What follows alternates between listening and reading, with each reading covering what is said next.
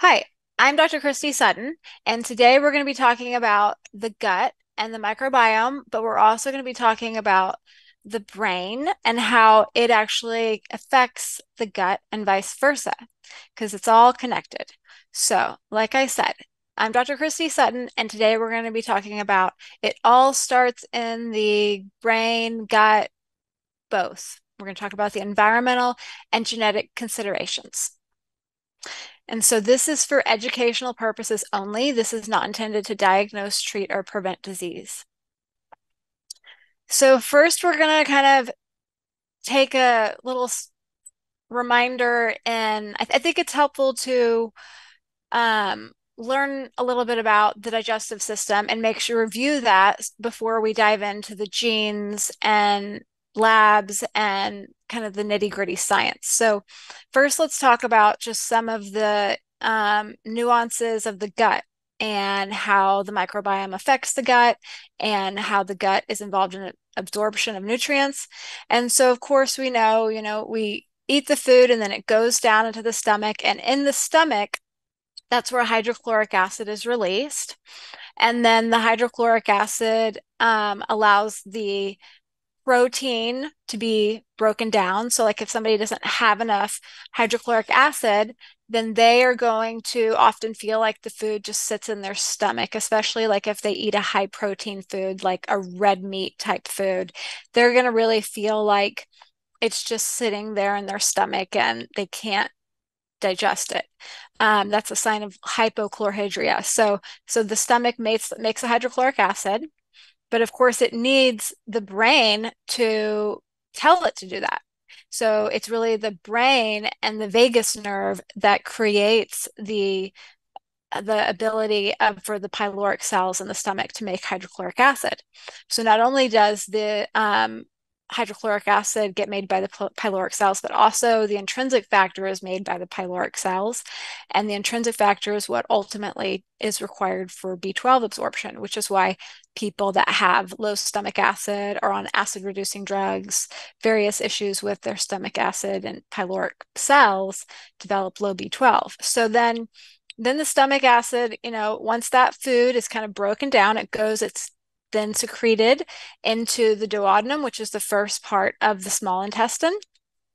And once that food is secreted into the small intestine, that stimulates the acidity of that food stimulates bile to be released by the gallbladder. So the liver makes the bile, and then that bile is stored in the gallbladder.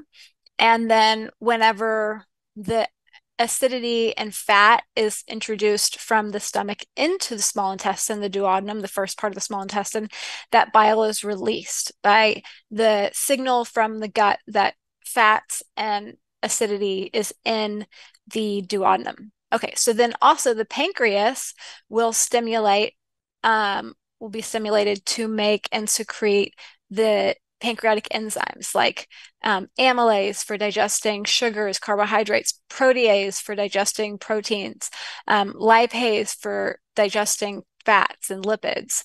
Uh, Cellulase is not normally made by the pancreas, but cellulase does break down cellulose. So certainly it makes these enzymes and then it gets secreted into the duodenum where it continues to break down everything. And all of this is being controlled by your nervous system. So if you're really stressed out, then your brain is not going to send the signal to basically create all of the bile and be stimulated to create the pancreatic enzymes and be stimulated to create the peristalsis of the gut digestive system. And then you end up with food backing up, not digesting properly. So once the food is in the duodenum, that's where the fat soluble vitamins largely get digested and absorbed because you have that bile. So it's in the first part of the duodenum where the vitamin A, D, E, K, and minerals are absorbed. And then as you go down into the jejunum, which is the middle part of the small intestine, that's where you get the protein, carbohydrates, and then some of the vitamin and minerals as well.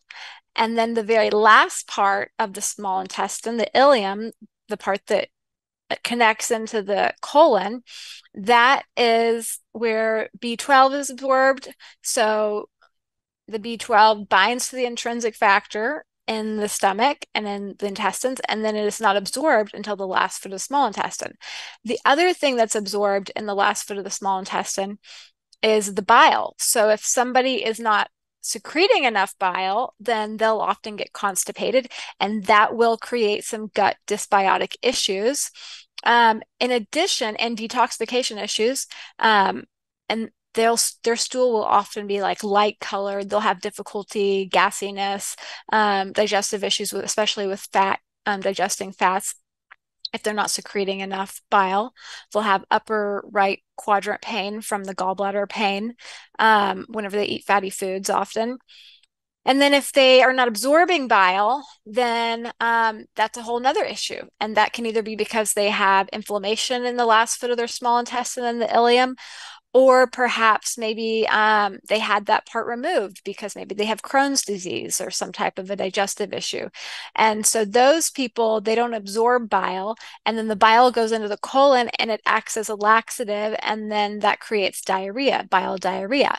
And that's a pretty urgent, often kind of yellow burning type of diarrhea.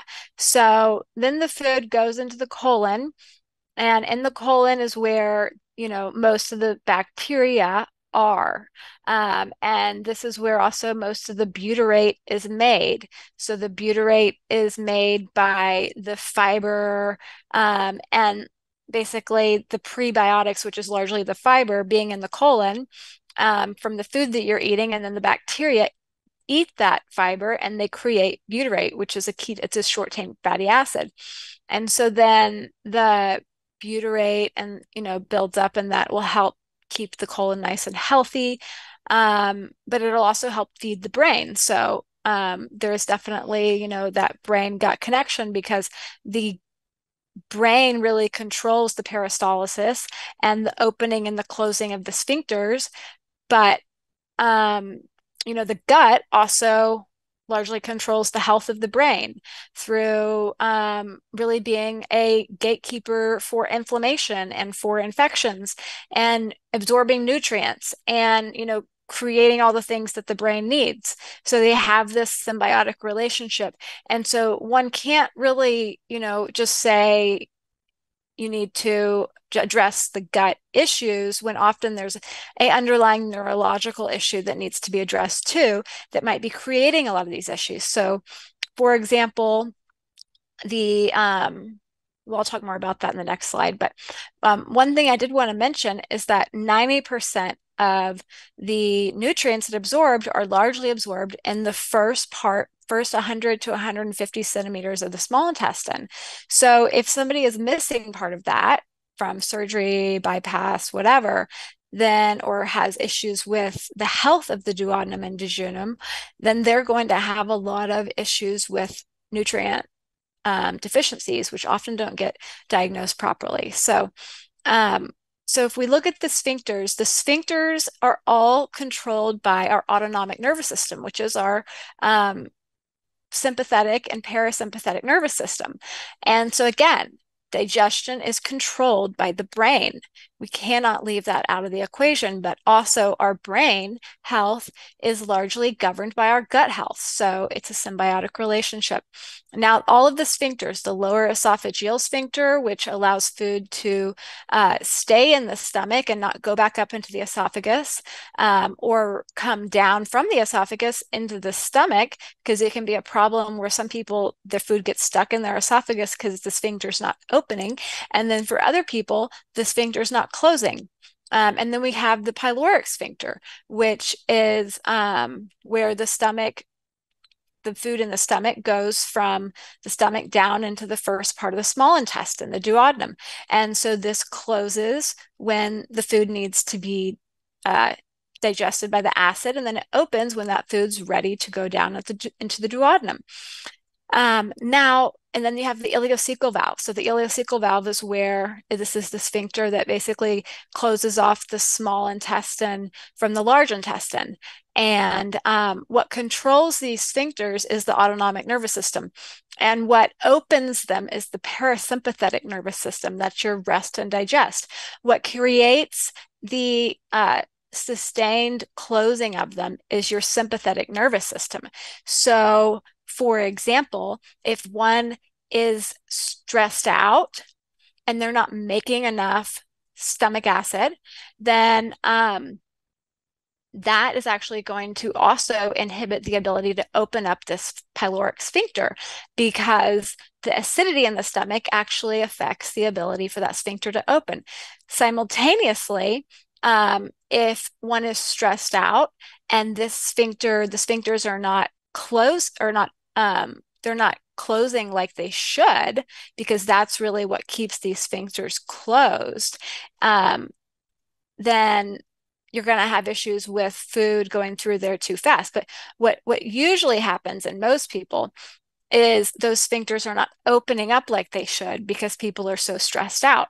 So, for example, if you don't have enough rest and digest nervous system, then your ileocecal valve will not open like it should, and then you will basically get constipated, and then basically what's going to happen is you're going to get more issues with small intestinal bowel overgrowth, often because this valve is not closing like or opening like it should, and you get more constipation. Um, or you could get small intestinal bowel overgrowth, which is a serious dysbiotic issue because you don't have enough stomach acid to kill off bad bacteria and bacteria before they get into your small intestine. So, and then if you're really stressed out, then this pyloric sphincter is not going to open. And then you're just going to end up with it kind of food petrifying in your stomach. So we have to look at, not just the gut, but the brain because they go hand in hand. And the microbiome is a huge part of that, as we're going to talk about in a minute. So, but basically, this is just an image of the parasympathetic nervous system and the sympathetic nervous system. So parasympathetic is your rest and digest. Sympathetic is your fight or flight, and they both play a role in your digestion. If you don't have enough parasympathetic nervous system, then you're going to end up with less peristalsis of your digestive tract, more constipation. The sphincters are not going to be opening like they should. You're not going to be making enough stomach acid.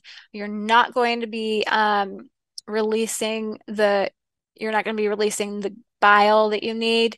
It's going to create a lot of issues. So, versus if you have too much sympathetic, you're going to have less stomach acid. You're going to have less peristalsis. So, our digestion is very much controlled by our nervous system, and we can't forget that. Otherwise, we're just treating symptoms and not addressing the underlying cause. So, if we're going to be looking at, hypochlorhydria, which is a huge cause of dysbiosis, then there's some really good research out there that is basically saying that the conclusion is low stomach acid is a contributing factor for duodenal dysbiosis, potentially leading to the development of pathological conditions of the gastrointestinal tract. So that's basically what I just said. Low stomach acid from stress, often, or medications like PPIs, proton pump inhibitors, acid reducers, those are going to create more of a dysbiotic bad bacteria in your digestive tract, in your intestines. And so stress will create low hydrochloric acid, but also lowering that hydrochloric acid naturally, or not naturally, artificially through, prescriptions and drugs. And that will increase your risk for small intestinal bowel overgrowth, constipation, and dysbiosis, which will create, neurological problems, gastric problems, inflammation, all of it. So I like this picture because it's a good visual of how dysbiosis is defined as an unhealthy gut microbiome. Basically, you have a lot of bad bacteria in your gut versus symbiosis. So symbiosis is good. We like symbiosis. You've got lots of good bacteria in there. They're doing their thing. You have nice, healthy intestinal villi here. Your immune system's happy, you don't have too much inflammation. And then maybe there's some genetic and environmental factors, which we'll talk about, that create more dysbiosis, which is where you get more bad bacteria. That's going to lead to unhealthy intestinal villi, leaky gut, and eventually and that'll create more inflammation, more disruption of the digestive lining, which is then going to create leaky gut and even more bad bacteria that can kind of take over. There's not enough good bacteria. There's too much bad bacteria. There's too much inflammation. Now your immune system's really primed to go after things. This is where you start setting people up for autoimmune issues. And so, if somebody says, oh, I have a lot of autoimmune issues or allergies, or, I'm sensitive to everything, then what they're telling you is they have dysbiosis, they have leaky gut, and they have a lot of inflammation, whether they know it or not. So here's another visual, and what I like about this visual versus the other one is that it includes the butyrate, and this is from an article called Sodium Butyrate Supplementation Ameliorates Diabetic Inflammation in Mice. And so basically, if we look at this picture on the left, we get a nice, healthy, diverse microbiome. Healthy, diversity is key. But yeah, diversity is key in your gut, and there's not enough diversity in the gut. So there. Um, so if with diabetes, often what happens is they will get diabetic endotoxemia, which is basically where maybe because of antibiotics or poor diet, they'll get a dysbiosis, bad bacteria with their bad LPS, which are lipopolysaccharides. And what will happen is those will basically create a lot of inflammation and leaky gut, and then they get toxic from the lipopolysaccharides, and it creates this huge inflammatory response. And then ultimately, not only do they get leaky gut, but now they have often increased neutrophils because they're inflamed from the lipopolysaccharides off the bacteria. And they often get more infections. And so what this is showing us is that butyrate, if you supplement with butyrate, then that can feed the good bacteria, and it can simultaneously feed the intestinal lining, so that you're less likely to get the dysbiosis and the leaky gut and the immune problems. So it's a vicious cycle. When you start having issues with not having enough good bacteria, then not only do you not have the good bacteria, but now you're not making enough butyrate, because butyrate is made largely by the good bacteria in your gut. They eat the prebiotics. So like the probiotics, which is the good bacteria, will eat the prebiotics, which is like the fiber and the oligosaccharides and the polyphenols and all that. If you eat a healthy diet, you're feeding good bacteria and they're going to make butyrate. If you eat an unhealthy diet, lots of carbs, whatnot, you're going to be feeding the unhealthy bad bacteria and they're not going to make as much butyrate. And so, what you can kind of do to help break this cycle is supplement with butyrate, is what the research says.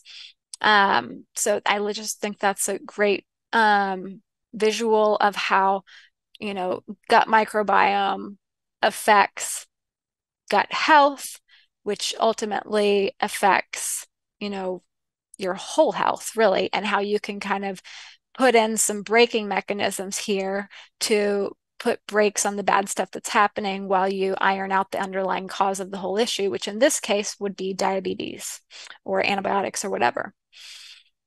So here's a great article that's just kind of adding more depth to what I just said. And the title of this article is Butyrate, Neuroepigenetics, and the Gut Microbiome. Can a high fiber diet improve brain health?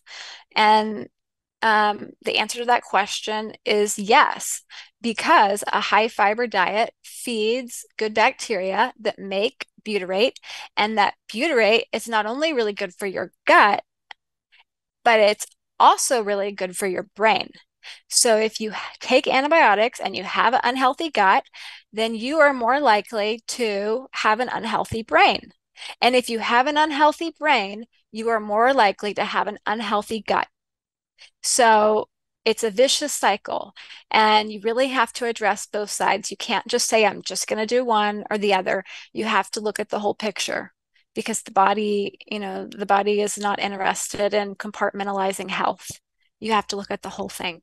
So, as much as medicine loves to compartmentalize, it's just not the way the body works. So, in this study, the diet and the microbiome were manipulated to enhance brain function. And children on a high fiber diet demonstrated better cognitive control, multitasking, working memory, and maintaining focus than children who typically ate a lower fiber diet. Why is that? Because they're feeding the good bacteria. And the good bacteria is making butyrate, and that's good for their brain and their gut. Other studies have examined the effects of probiotics that would increase butyrate producing bacteria. These studies showed that probiotics reduced anxiety in rats and lowered psychological stress in humans. We kind of have an epidemic of anxiety and stress. And so if, probiotics have been shown to reduce that, then that's certainly something worth considering. Because not only are you then helping one's gut, but also their brain. Perhaps one of the most interesting brain microbiome connections lies in autism, where an overwhelming 70% of autistic children suffer from gastrointestinal symptoms. The degree of GI symptoms, most commonly diarrhea and bloating, is often positively correlated with the severity of autism. So, lots of kids with autism have gut problems. And again, brain problems create gut problems create brain problems. It's a vicious cycle. Of course, they're going to have gut problems. But the degree of GI symptoms is positively correlated with the severity of the autism. So the worse the GI tract is, the worse the brain. And you can't just say, I'm just going to do brain work or gut work. You've got to look at the whole picture in these people. And the studies have found evidence of decreased bifidobacteria and Prevotella and higher levels of lactobacillus, Suturella, and Firmicus based in cultures from fecal samples. So bifidobacteria is largely what's making this good butyrate. And so that correlates with the butyrate information we've learned so far. Some studies have even reported an alleviation of autism symptoms in children with late onset autism with the use of vancomycin, a poorly absorbed antibiotic, although the effects quickly diminished after treatment ended. So that's kind of mind-blowing if you think about it. Late onset autism. So of course, these kids, their brains are not affected as early, which means that they're probably going to be the ones that are more likely to see a change with antibiotics simply because their brain's not quite as damaged. Their right brain's not quite as damaged, which is what autism is. So because it's late onset, their right brain was able to develop within the first 3 years of life, which is really the most important time for your right brain development. So then they give these people with late onset autism vancomycin, and they get better, and then they get worse because they didn't fix the problem. They didn't fix the gut microbiome. They didn't change the diet. They didn't replace the bad bacteria with good bacteria. They just got rid of a really nasty bacteria that was messing up their health, but they didn't fix the underlying problems. But that's a wonderful window into how the gut-brain connection really, is affected. They didn't fix the brain. They didn't fix the brain. You've got to also fix the brain so that you can get the gut to work properly also, because the immune system is controlled by the brain. and the gut is controlled by the brain. So what this says is butyrate can protect the brain and enhance plasticity in neurological disease models. Gut microbiome produce butyrate by fermenting carbohydrates in a high fiber diet. And a high fiber diet can elevate butyrate and prevent/treat brain disorders. Interesting stuff. This image is from the article I just quoted, and I think it's just a great visual of how butyrate can affect so many different diseases. And it's because it's affecting not just the gut, but the brain also really likes butyrate too. Here's an article about how antibiotics can cause depression. So if one is taking antibiotics, then they certainly need to be taking probiotics during and after. Saccharomyces boulardii during, and some really high quality probiotics and prebiotics during and after to help to protect the brain, not just the gut, but also the brain, and to help reduce the risk of things like C. diff. So recurrent antibiotic exposure is associated with an increased risk for depression and anxiety, but not psychosis, is what this said. So I think it's probably also associated with psychosis, but a little bit more complicated there. They probably just, weren't weeding out the factors. All right, here's one more article worth looking at. Link between antibiotics and mental illness. Yes.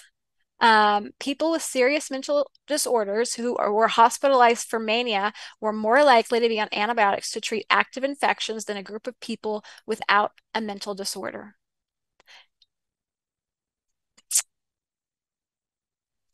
It's really amazing if you think about it.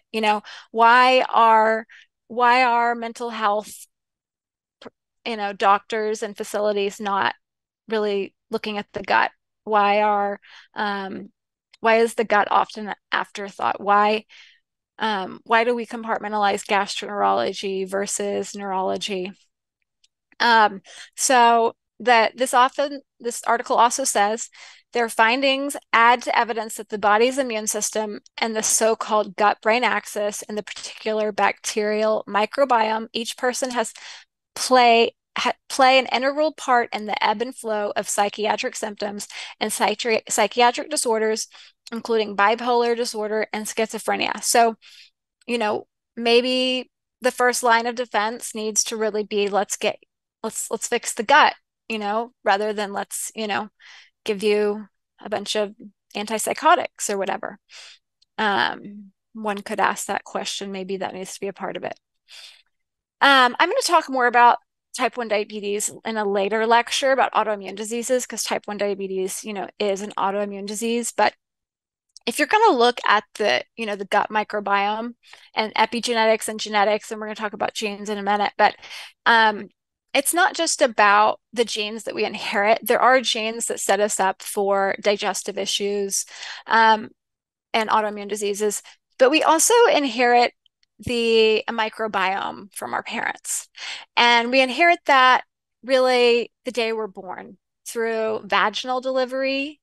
So this is one reason that vaginal delivery babies are less likely to have autoimmune diseases, especially type 1 diabetes.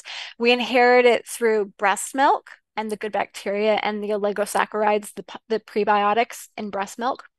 We inherit it through just, touch, kiss, not washing our hands very well, and pooping on babies when they're born. Like almost every animal poops on their child when they're born, whether they mean to or not. It's part of it. But so we can't live in a sterile environment and be healthy. And so what we know is that children that are born C-section, given a lot of antibiotics, not breastfed, overly hygiene, they are more likely to have autoimmune diseases. And we are set up for, what I am calling the autoimmune generation, which is basically my child's generation.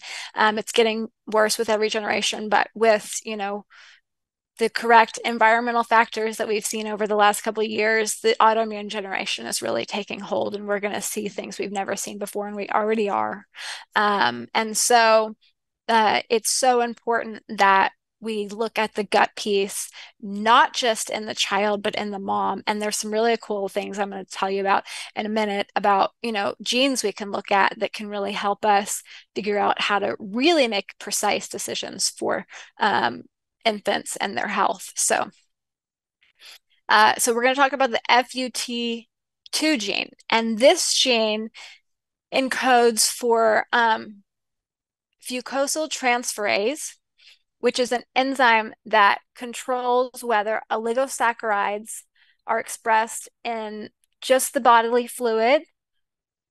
So if it's just in your blood, those people are called non-secretors. They're not secreting it outside of their blood. Basically, this is like your gene, your blood type, like A, blood type B, A, B, O. So we secrete that in our blood. Everybody does that. But some people, based on this gene, will secrete it just in their blood, whereas other people, based on their genes, will secrete it in their blood plus other bodily fluids. And the people who secrete it only in their blood are non-secretors. They have the genotype for non-secretors.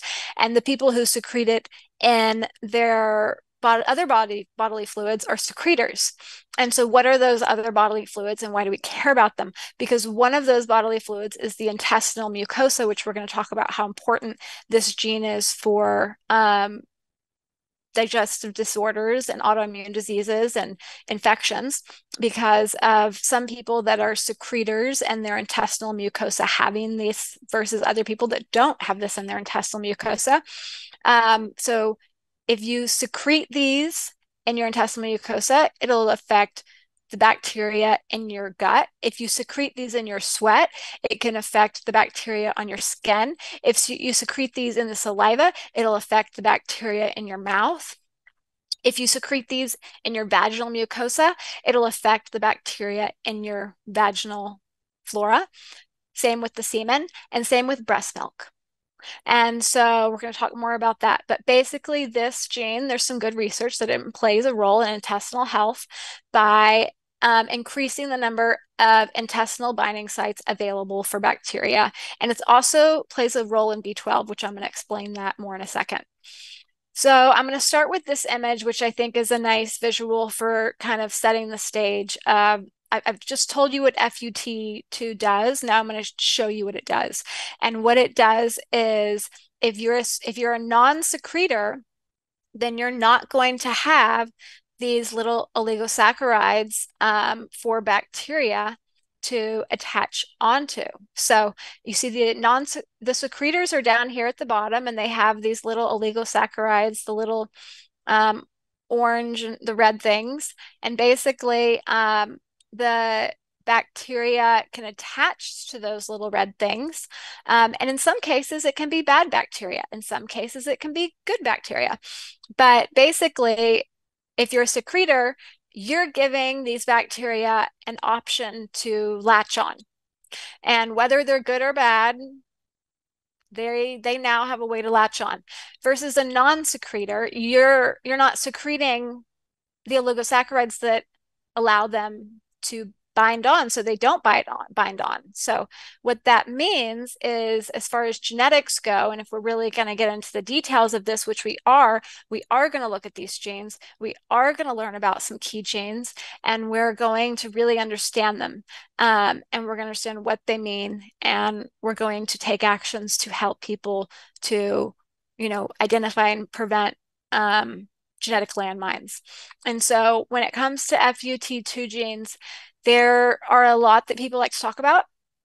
I'm developing more of a let's just focus on a couple and learn a lot about them approach. And so that's my approach with you today. I've isolated two of what I believe to be the most important based on the research. Of these two, the bottom one is, I would say, the most important, which maybe you can judge by the amount of writing that I put. But basically, you have these two SNPs, genetic SNPs. They have different RS numbers, which you can identify them by, or you can identify them by their name, and then the genotypes and what this means. So if you have a non-secretor genotype, then, if you have this TT genotype for FUTA12404T with RS number 1047781. TT genotype, non-secretor. TA, slight secretor, not secreting as much as the AA. AA, full-on secretor for this genotype. We go down to the bottom genotype, FUT2G12447A, RS60133A. If we have 2A, if we're AA, non-secretor, we're not secreting. AG, we're partly secreting, a little bit, not all the way, but a little bit. GG, we're secreting. Okay, so let's look closely at this bottom one, FUT-G12447A, because I think if you can really get this and understand this, then you can really get it. So the non-secretors, these people are not secreting the AB oligosaccharides. People with AA, they're not secreting, and so they're not secreting it into their bodily fluids to express on the mucosal surface. It's still in the blood. And these people, they have a decreased risk of diarrheal illnesses and childhood ear infections, and an increased risk for celiac disease. And this is largely a result of the fact that there are certain bacteria that they are more likely to have problems with, and there's certain bacteria that they are less likely to have problems with. So the biggest difference is people that are secretors are more likely to get infected with the norovirus, rotavirus, H. pylori if they're secretors, because they're secreting those oligosaccharides that these bacteria, norovirus, rotavirus, and H. pylori, want to bind to. However, they are also secreting the peptides that bifidobacteria are going to bind to. Bifidobacteria are good. So it's not like it's a zero-sum game. It's not like it's good or bad. It's just they're more likely to bind to stuff. What they're binding to depends on what's in your gut and depends on, do you have dysbiosis? Do you have symbiosis? Have you been taking antibiotics and you've got all these bad bacteria now? Or have you been taking probiotics and prebiotics and you have all these good bacteria? Do you have a healthy brain that's really promoting good peristalsis so that you can have good symbiosis? Or do you have an unhealthy brain that's promoting, constipation and inflammation and where you have an unhealthy brain? Okay, so if we compare this to the AA non-secretors, these people are going to have lower levels of good bacteria, bifidobacteria, because they don't have anything for the intestinal lining to attach them to. And they're at an increased risk for candida, and they're at an increased risk for flu and meningitis. But they're and mumps and streptococcus pneumonia, but they're at a decreased risk for norovirus, rotavirus, and H. pylori. So it's like I said, either way, there are risks. You just have to know how to monitor and moderate these risks. So the decreased risk for some bacterial infection is largely because they're not secreting. And then the increased risk for other ones is because they're not secreting. Now, this genotype, the non-secretors, they're more likely to have type 1 diabetes, psoriasis, inflammatory bowel disease, and Crohn's disease. And celiac as well. And so basically, you're looking at a situation here where people that have, this genetic type, they're more likely to have a certain genetic or a certain gut microbiome situation. And that specific microbiome, which is being created by their genes and whether the secretors or not, is influencing whether they're turning on these autoimmune genes or not. And it appears as though the non-secretors are more likely to have autoimmune diseases. Having said that, there's plenty of people that are secretors that have autoimmune diseases. So it's not as easy, this is just another tool in your toolbox, another thing to learn about and consider and look at. Now, B12, the people who are secretors tend to have lower levels of B12.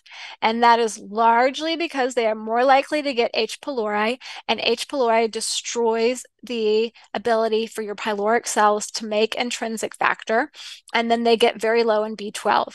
Versus the non-secretors, which are less likely to be low in B12 because they do not get the H. pylori as easily, which makes them less likely to be low in B12. Having said that, there are plenty of non-secretors out there that are low in B12, maybe because they have Crohn's disease or some other digestive disease, or maybe they're just, vegan or vegetarian, they're not eating enough. There's lots of people out there that are low in B12. So it's not like you only look at B12 levels in one group and not the other. Of course, we look at that in everybody. But I like to understand the understanding of why something's happening, because if I can understand why, then I can really, do so much more with it than just, memorizing a fact. So, why does all this matter? Because not only do, the non-secretors not secrete in their digestive system, intestinal mucosa, in their vaginal flora, skin, but also in breast milk. They're not secreting those oligosaccharides, which means that their babies are not getting basically like the prebiotics to feed the good bacteria. And then their babies are more likely to have gut dysbiosis, bad gut microbiome, increased risk of type 1 diabetes, autoimmune diseases, celiac, Crohn's, etc., etc. So, you know, anybody that's a non-secretor certainly needs to look really close at the fact that they are more likely to have a child that's a non-secretor as well, especially, if depending on their spouse's genotype, their partner's genotype.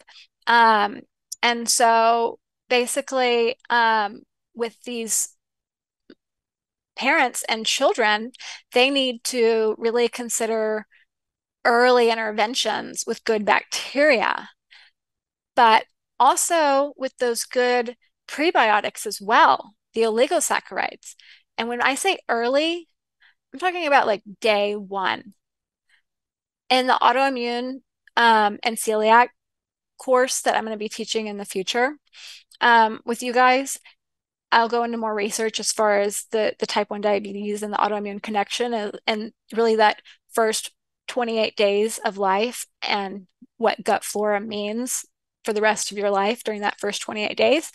But today, I just want you to understand that if somebody is a non-secretor, and in many cases, even if they are secretors, you still need to look closely at making sure that these parents and children have plenty of good bacteria.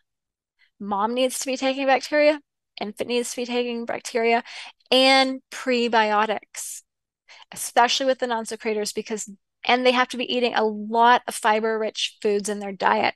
Of course, you can't give a baby a ton of fiber, uh, especially an infant, newborn, but you can give them those oligosaccharides, which might be much more important if they're non-secretors. Now, I mentioned the B12 piece, and I just wanted to show you a picture to kind of drive home what I've been trying to drive home, which a lot of people, I think, need to understand, which is the parietal cells, which are the acid-producing cells. They make that intrinsic factor, which then binds to B12, and then that travels down all the way to the ileum where it's absorbed. Now, if you're a secretor, you're more likely to have H. pylori, which means that you're more likely to have damaged parietal cells, which means you're not going to be making intrinsic factor, which means it doesn't matter how much B12 you take, you're not going to absorb it. And that is largely why secretors are more likely to be low in B12. And if all you know is low B12 with secretors, not as low B12 as non-secretors, then you miss the boat. And I don't want anybody to miss the boat, because then you miss like the whole underlying gut microbiome connection, which is what it's really all about. So foods that are rich in oligosaccharides, vegetables, scallions, white onions, leeks, garlic, kale, red cabbage, green cabbage, broccoli, Jerusalem artichokes, fruits, nectarines, watermelon, pears, blueberries, sour cherries, mulberries, red currants, raspberries, cantaloupes, figs, and bananas. Grains, wheat and rye. Please don't eat those grains, but they are high in oligosaccharides, just full disclosure. Legumes, all beans, peas, and lentils. So eat lots of oligosaccharide rich foods, and then consider some really good prebiotics just to kind of make sure you have a nice, robust food for the bacteria to thrive on. Okay, so I just want to introduce the celiac gene since I mentioned celiac disease and how, of course, we're talking about the gut microbiome, and we've established the fact that your gut microbiome can set you up for autoimmune diseases, including celiac disease. I wanted to introduce the celiac genes, but know that because celiac disease is an autoimmune disease, I'll be talking about that at a future autoimmune lecture, really in great detail. But for the purposes of today, I want you to know that these are the two celiac genes and that they're significant and that you need to be testing for them and you need to understand what they mean. And that just because you have the celiac gene does not mean that you will develop celiac disease, but it does certainly increase the risk. And what I have seen is that most people with the celiac gene, they often don't realize they have a problem with gluten until they kind of realize they have the gene and they seriously consider that they might actually have a problem, and then they try a gluten-free diet and see how they do. And I'm gonna show you a case study of that. And then obviously, like I said, we'll go into much more detail in future lectures, autoimmune lectures. But before we do that, I just want to talk about, how the gut microbiome really play a role in celiac disease and whether you turn on that gene or turn it off. Because we know celiac disease is an autoimmune disease and it can affect the digestive system, although it's an autoimmune disease that can affect the entire body, including the brain, skin, the whole thing. And so it's an autoimmune disease and it gets turned on by environmental factors. And what are environmental factors that can turn on bad genes? Well, gut microbiome is certainly one of them. It's common for people to get a viral or bacterial infection and then develop full-on celiac or some other autoimmune disease. Stress can be a big trigger. Foods can be a big trigger. Even toxins can be triggers. We're going to talk about the microbiome as far as how it plays a role in celiac disease and where probiotics can really be therapeutic. And in this study where I got this image from, they were basically looking at good bacteria, probiotics, Lactobacillus bifidobacterium, and they found that they exerted protective properties on the epithelial cells from damage caused by gliadin, which is gluten. And so the probiotics help to break down the gluten peptides. Of course, if you have a problem with gluten, avoid gluten. That's what you need to do first and foremost. Having said that, a lot of people still get exposures when they're not trying to and they don't mean to, and they need to still be protecting their body from it. And people that have that gene and are not going to go on a gluten-free diet, then taking probiotics can also help protect them from turning on that gene because it's going to help break down those gluten peptides, which is going to prevent leaky gut from happening, which is going to prevent them from getting this autoimmune primed situation where their immune system's going to just go after itself because it's going after too many different things and it's lost tolerance. So we have fewer gluten peptides. We don't have leaky gut because the probiotics often help to keep those tight junctions nice and together so that you don't get leaky gut. And if you don't get leaky gut, you're less likely to have all this inflammation. Having said that, if you do develop inflammation, then the probiotics can help to decrease that inflammation. So this is really pretty powerful. Step one. we're breaking down the gluten, which hopefully you're not getting, especially if you have a problem with gluten. Step two, we're keeping the tight junctions together. So that's preventing leaky gut and keeping your intestinal lining healthy, making sure you're not developing inflammation. Step three, if you do have inflammation, we're decreasing it because we're decreasing that TNF alpha and IFN. So that's pretty cool, really, if you think about it. And we're preventing basically the degradation of the intestinal lumen. Now, even people that have celiac disease and they are 100% avoiding gluten, often, their intestinal lining can be so damaged that it doesn't come back like it should. And they really need to be looking at gut microbiome as well so that they can get these nice, healthy intestinal villi and not lose their intestinal villi, which creates a lot of nutritional deficiencies and health problems because they don't have the surface area to absorb things. Now, here's an interesting, a lot of people will take digestive enzymes to help break down gluten. I take them, but I don't take them as a this is my way to eat gluten and cheat. No, no, no, no, no. I take them as a way to prevent myself from incidental exposure from eating out or etc., that type of thing. And I think they help, especially if I am traveling and eating out a lot. Having said that, it's really important that you don't confuse using a supplement to help reduce incidental exposure from using a supplement to say, I'm going to go eat, a gluten pizza and take like 10 of these because that's not going to work. That's not a good idea. Please don't do that. Having said that, this research study is showing pretty clearly that these enzymes do break down and decrease the amount of gluten in the stomach and duodenum. So they do work, which you could translate into helping with incidental exposure, and it is something worth considering. Now, I have a little case study for you just to kind of summarize everything and give you a little teaser into the upcoming, when I do the autoimmune lecture with you guys, where I'll talk more about celiac. But this guy's name is John. He's 65 years old. He's a male. And he came in, his wife wanted him to come in, and he has this intention tremor for 30 years. No known cause. Doctors haven't really, they basically said it's benign essential tremor and don't worry about it. No known gut issues. So he comes in to me, comes and sees me. I do some testing on him. He's got awful Romberg, so he's just swaying. He can't even close his eyes. Like I have to like stand there to catch him when he closes his eyes. And we can't even do the Middlemeyer's marching test because he can't close his eyes. And then he has an intention tremor. So what is an intention tremor?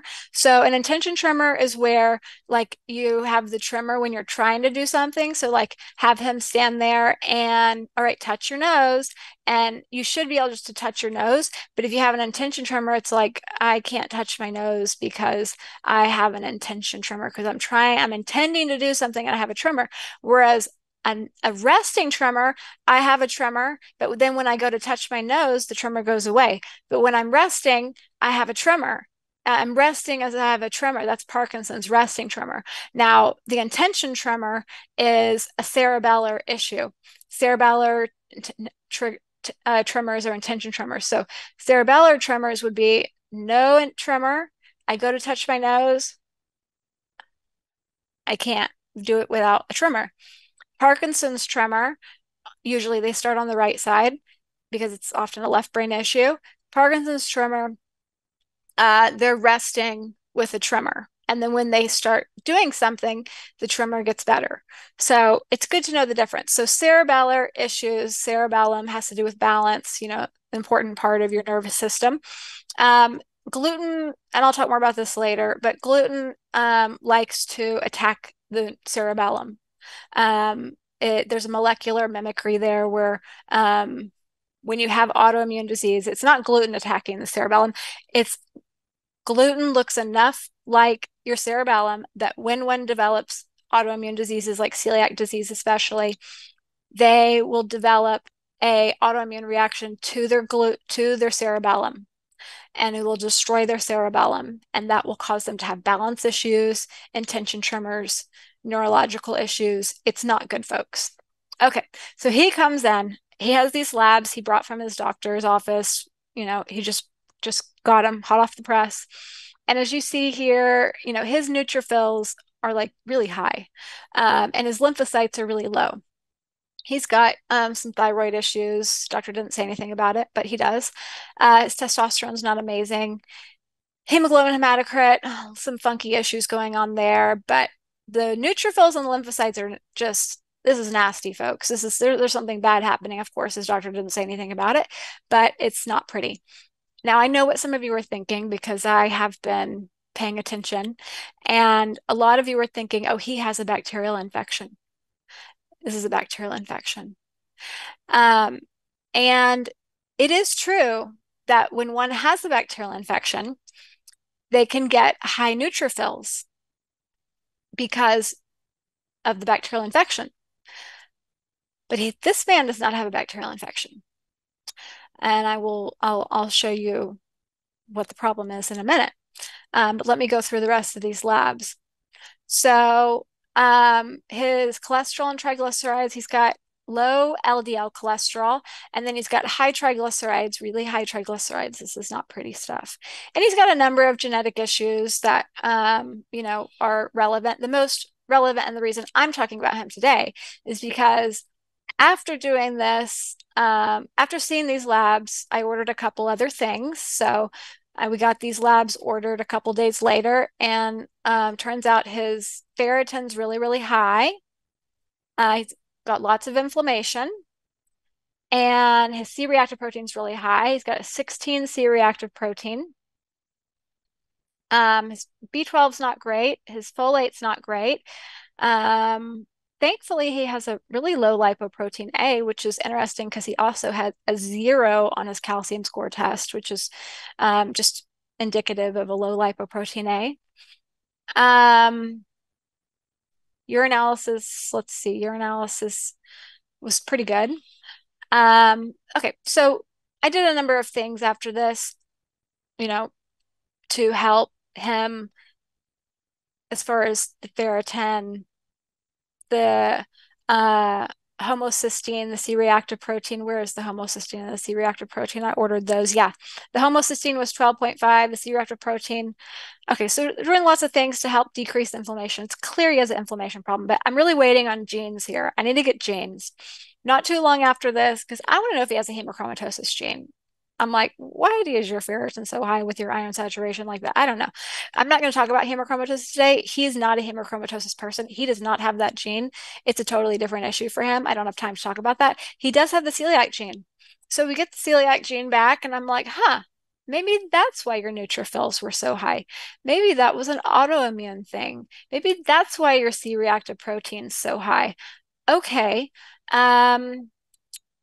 So he goes on a gluten-free diet. We recheck labs a couple months later, and his red blood cells, hemoglobin hematocrit, they're not getting better. That's because his testosterone's gotten so much higher. His glucose is high, B12's come up. It's really this is really what I wanted to show you. Look at those neutrophils and lymphocytes. The neutrophils are 58 and the lymphocytes are 27, and that is because he got on a gluten-free diet. There was no bacterial thing treated. It wasn't bacterial. This was an autoimmune T2 driven response. Got off of gluten. Not only did his labs get better, the tremor he had for 30 years went away. His balance, much, much better.